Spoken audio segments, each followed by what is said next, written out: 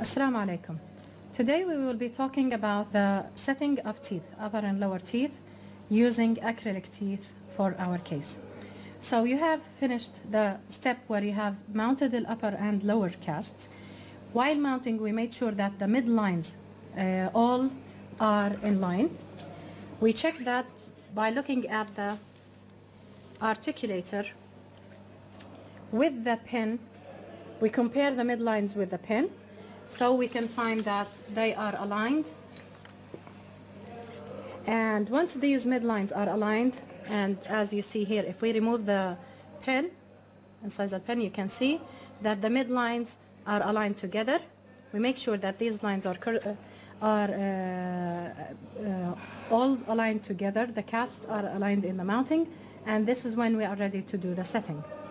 We make sure before doing the setting that the pen is touching the table, the screw is secured, and we will present you with the teeth.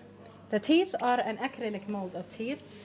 These are a fixed size for all students, and we will be using them for setting the case we have today.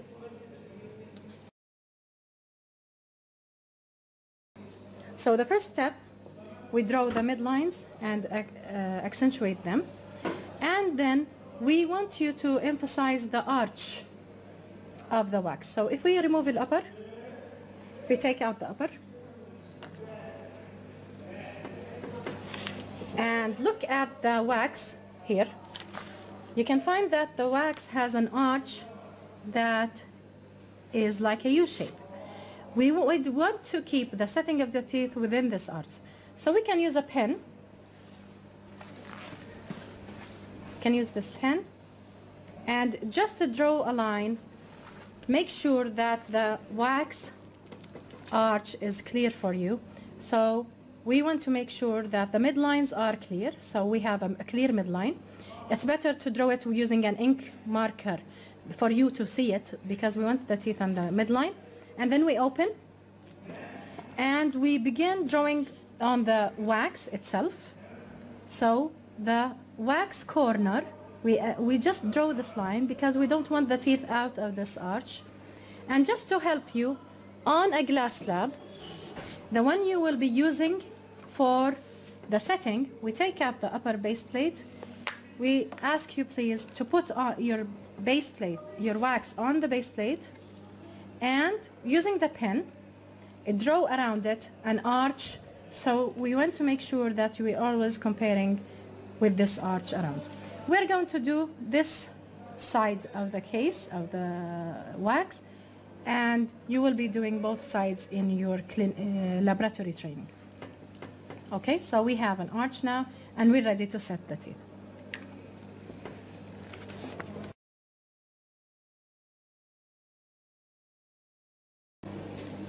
The teeth we are using today are made of acrylic resin. It is similar to the heat cure acrylic we use in dentures, but these are made by the manufacturer.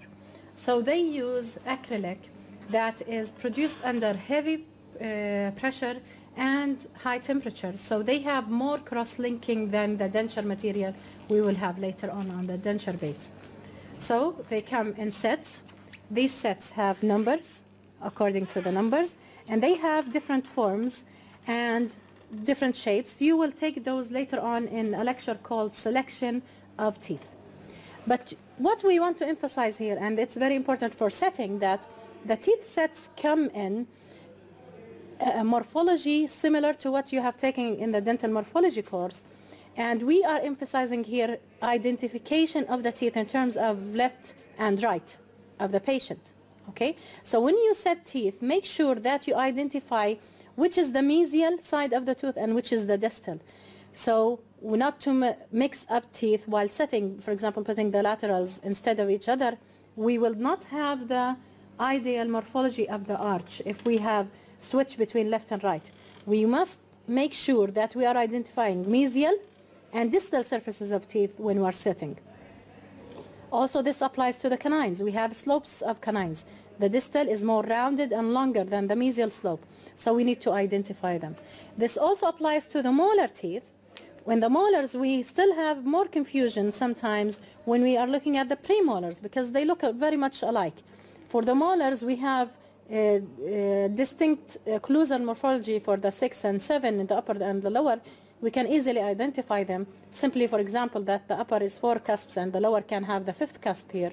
And the cross section, this is it has a bit an oblique occlusal morphology, while this has more like a rectangle. But in the premolars, we need to identify and see the teeth and look at the teeth carefully before we begin setting them to make sure that we identify the left from the right when we're doing them. The sets of teeth come with a midline, and the teeth are divided equally, and this is where this is my right but the patient's left. This set of teeth begins, and this is the line dividing this set of teeth. So make sure you identify the morphology and left from right before setting the teeth.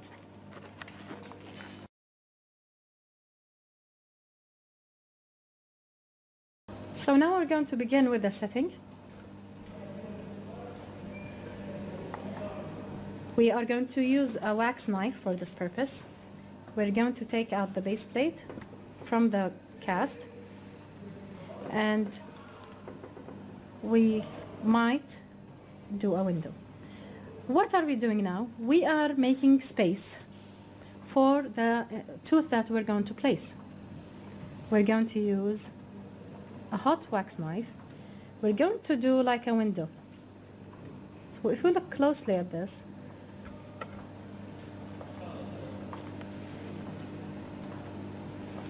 okay, we are freeing a box for the first tooth to place. So this is an empty box. After removing this empty space, we are placing the central incisor in the soft wax that we have made soft. We're going to make sure that we are on the same side. We place our central incisor and make sure that the incisal edge of this tooth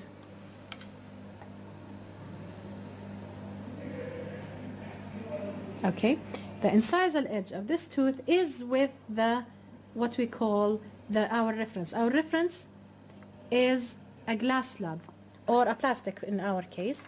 So the tooth that we have placed is exactly on the same incisal edge of the wax rib. So we also make sure that the incisal edge of this tooth, in comparison with the arc that we had, which is this arch, it's also fitting. So we were checking it that it's still inside the arch. Once we are finished with this, we simply begin melting wax around the tooth to fix it in place. Making sure that the tooth is in position. It's in the arch form. It's corresponding with the midline. It's on the midline. And the arch of the tooth is going with the arch rotation. We have an overjet. You can see the overjet with the lower. And we're going to fix it in place.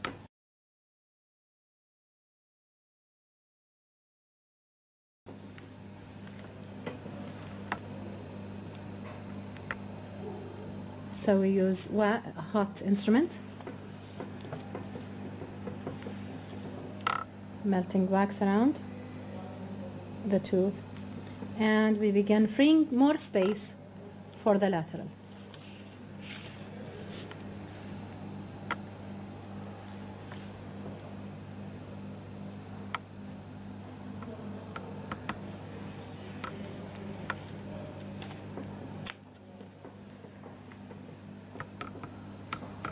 The position of each tooth in the arch is present in the sheet you have in front of you, and we're going to follow the same rules.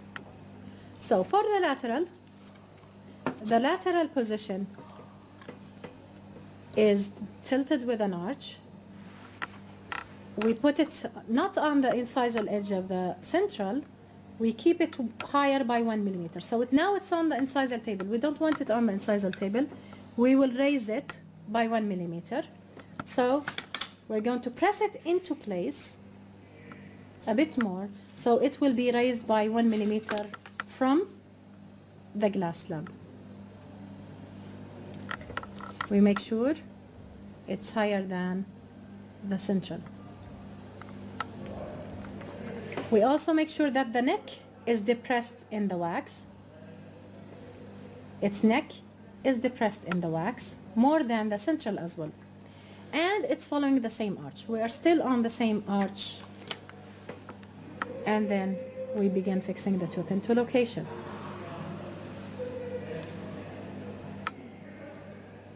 Once we finalize its position, we begin fixing it. If you want more wax, we can bring from an outside source. And molten wax is spread around the teeth.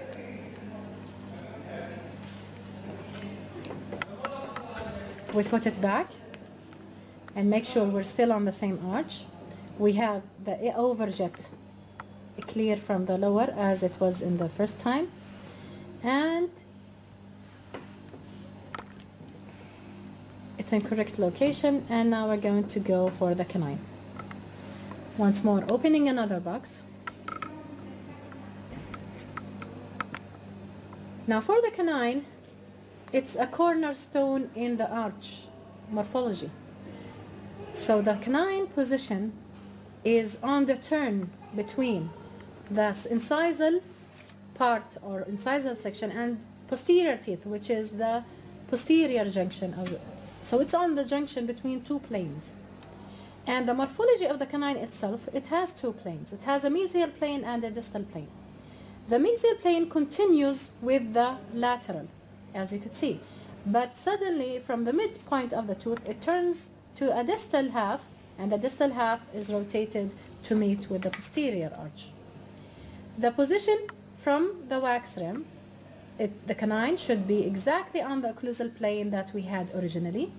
So still the canine is still on the same occlusal plane. The mesial half of the canine is with the incisors. The distal half is rotated to the inside, so it will meet with the posterior teeth. The long axis of the tooth is upright. You have these features clearly written in the sheet in front of you. And then we fix the canine into position.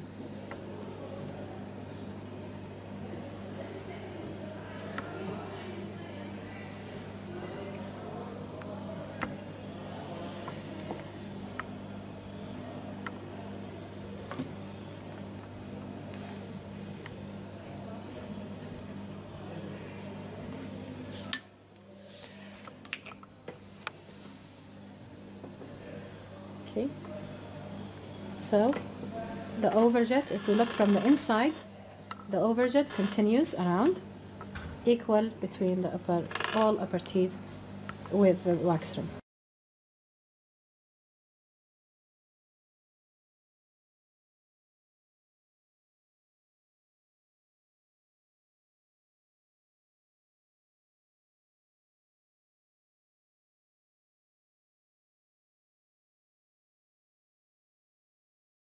For setting anterior teeth, we have to check that the lower wax rim is totally clean.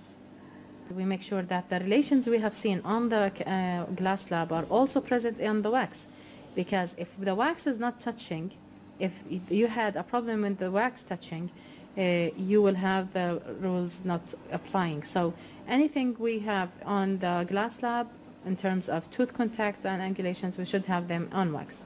Now we're going to check the midline. So as we told you in the first video, that we are going to use cast-to-cast midlines as reference for your training to overcome any problems with the articulator or any problems in your clinical skills in determining or drawing the midlines on the wax. And second, because the wax will be molten, so we will lose the midline on the wax. So we make sure that our reference for the midline is the cast-to-cast relation. Now we're going to begin setting the teeth. For adding the teeth, we're going to follow the same rule as we did in the upper, where we are opening boxes. For each tooth, we're going to open a box. We're going to open around the midline, mesial to the midline. And as we said in the upper, where we told you that please set two central incisors together to make sure that we observe the midline or preserve the midline. We're going to open the box for one central, add it, and then add the other central on the other side.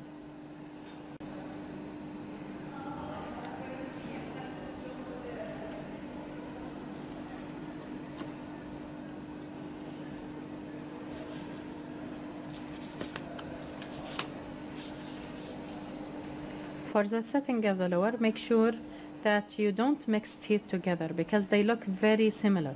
So the midline on the set of teeth that you have is the midline where teeth are set to the right or to the left to it. So make sure you do not mix teeth up because lower central incisors and lateral incisors are very close in morphology. So make sure that you take the correct tooth out, and it is the first one to the midline, right to the midline, and we're going to place it into location. And here we're going to observe all rules of setting. That includes the inclination of the root and the position of the incisal edge. So after opening the box, we make sure we do not remove too much wax. We melt down the area beneath the tooth, and then we place the tooth in its position. We're going to place the tooth 1 to 2 millimeters above the occlusal table on the wax rim. The reason for this, we're going to do what we call an overbite. So what is an overbite? It's having the lower teeth bite in a higher position than the incisal edges of the upper teeth. So they are biting from the inside surface. Now, if we place the tooth in the wax rim, exactly on the wax rim height, we will not get an overbite. We create overbite by having the tooth set into location a bit higher than the wax rim itself. When each tooth added, we make sure that we have its angulation correct from the beginning, not to do a lot of adjustments. It's better to have the angulation. The root of the lower is tilted to the inside and the incisal edge is to the outside, so we just press on the root area. We make sure that the inclination of the tooth is correct, and now we can compare it with the upper teeth. Okay, what are we comparing here? We're comparing the position of the tooth to create what we call an overjet. So you can see clearly that the lower tooth is going upwards more than the incisal edge.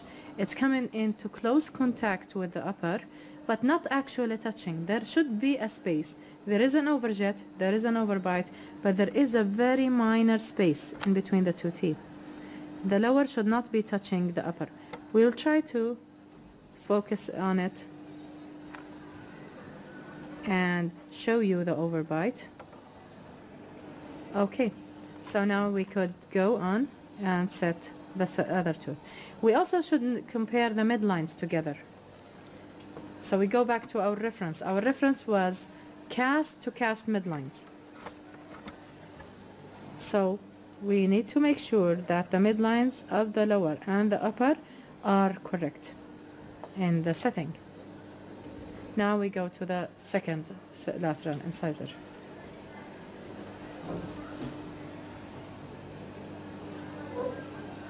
If you want to be sure about the midlines, as we told you in the upper, you can place two central incisors together to make sure that the central incisors are on the midline. So here we are opening for the other central incisor, fixing the tooth in place by melting the wax around it. When the wax is molten around the tooth, it will become soft and it will be more adherent, so it fixes the tooth into place. Now we're taking the other central incisor because we want to observe and preserve the midline. So we put it according to the same rules of setting, which is 1 millimeter above the occlusal plane. The roots are depressed, and then once into location, we use molten wax and we begin filling in the spaces between the teeth, fixing it into location. And while it's still warm, we compare it with the upper So if we need any adjustment, we can simply just adjust it in the warm wax we have. So we compare it with the upper, overjet and overbite. This tooth we cannot compare it because we have the wax in, but if the tooth was there, we should have an overbite with the upper tooth. Okay, what we need to concentrate on is the midline. So what we are looking at, that the midline between the both incisors is corresponding with the midline of cast to cast area. Okay, this is how we adjust teeth in location. We simply just move them while they are in the side the wax.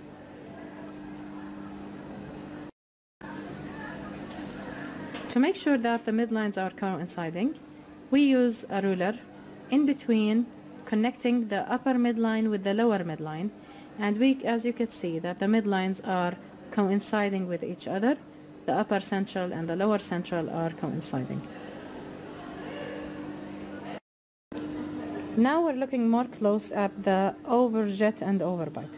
So the overjet means that the incisal edge of the lower is more back than the upper incisal edge.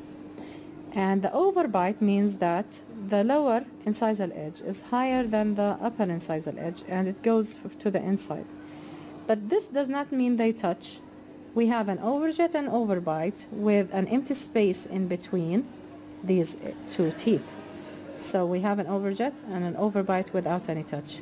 We will explain this in the lecture talking about setting rules for anterior teeth. Now we're going to add the second incisor, lateral incisor.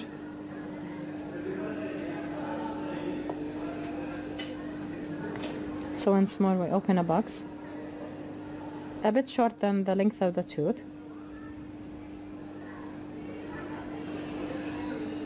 And while working, we need to make sure that the tooth is stable in position. Then we melt the wax beneath. We're melting the wax beneath the tooth. We're taking out the correct tooth. So after we have removed the other central incisor, we just made the central incisor to ensure the midlines. Now we're adding the lateral incisor. Now the lateral incisor has, when you set it, you need to set it distally inclined. The root is distally inclined. The root itself is depressed into the wax. The incisal edge is more prominent to make the labial inclination, to produce the labial inclination of the tooth. The tooth should become in contact with the other, with the central incisor, and the overbite and the overjet are still applicable. And notice that when you look closely, that the overjet should be parallel between both teeth. Okay, so the overjet that we have created should be parallel between upper and lower teeth.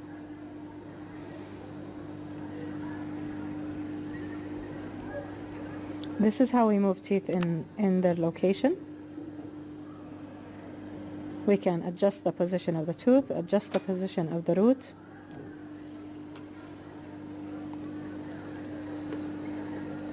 And make sure that all inclinations are correct, and recheck them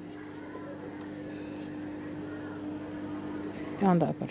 We also fix the tooth from the lingual side, making sure that we have enough molten wax going around the tooth and around the interdental papilla area to fix it in place.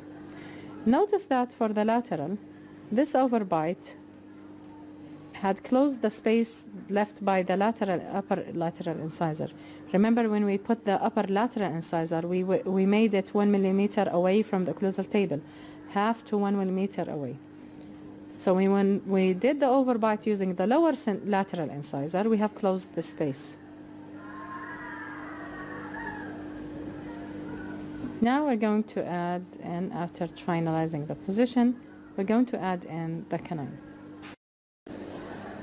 One of the rules for setting lower anterior teeth is that we should have the incisal edges all straight, central, lateral, and distal of the canine straight with one piece. Taking that the incisal edges are straight, the roots are not. The roots have different positions. They have different angulations. Slight distal angulation for the lower central, more distal angulation for the lateral, and more distal angulation for the canine. How do I determine how much do I angulate it? It easily can be determined by the incisal position itself. If I want this incisal position straight, I could not get it if this tooth is tilted to the side. Okay, so if I'm going to put it here like this, and going to observe the incisal edge, I would not get a straight incisal edge, the incisal edge straight, unless the tooth is angulated in this direction. You can see that the distal angulation of the tooth here is more. If I'm going to put the lateral into location, and I want the incisal edge straight with the central, I will not get it straight if I adjust it or put it in this angulation. The teeth are designed that if you put them in the correct angulation, they will automatically have an incisal edge straight. Okay, so our guide, different tooth molds have different morphologies, but the idea is that when I have the incisal edges straight, I will have the roots in the correct angulation. So this will determine the angulation of the tooth, having the roots divergent in a degree that is enough. When I place the canine with them, the canine is distally angulated, but how much do I angulate it? It's determined by the distal surface of the canine. I angulate it in a way. If I'm going to angulate it like this, for example, okay, this has changed or shifted the angulation, so I'm going to readjust the lateral to be straight, central should be straight, and the canine, I'm going to adjust it in the angulation where I have the distal surface of the canine going with the line that we had. So this will not apply unless I put the canine in this angulation. So this is straight, this is now straight.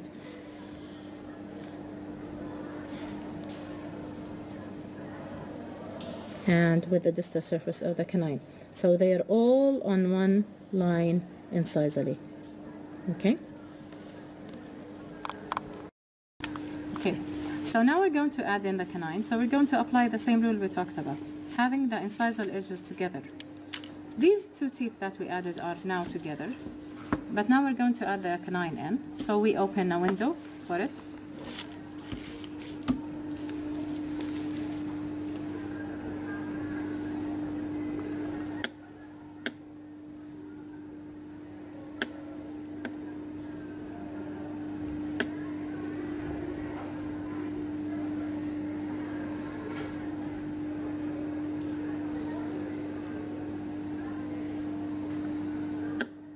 And it's important here to have the teeth fixed into location, because lower teeth are thin and they can easily move in wax. So sometimes you are aiming to add one tooth, but you end up moving the other teeth after you have already added. So we're trying to melt the canine position. Make sure that we have enough window for the canine to be added with a distal inclination. So we're concentrating first on putting the canine edge with the incisal edges and in the correct distal inclination, and then we slightly rotate it to the inside because we want it also to follow the arch here. Okay, so if I place it like this side, but after I make sure that the incisal edges are together, I rotate it to the inwards to make sure that it's within the arch that we're working with. And which arch would we follow? We're going to follow the upper arch. So I'm going to, after adding and correcting the position of the canine, I'm going to finalize its position, comparing it with the upper. So I melt from the buccal side and from the lingual side. I make sure that the tooth is first secure. And at the same time, this melting will soften the wax beneath it, so I could move the tooth easily into location and correct its angulations.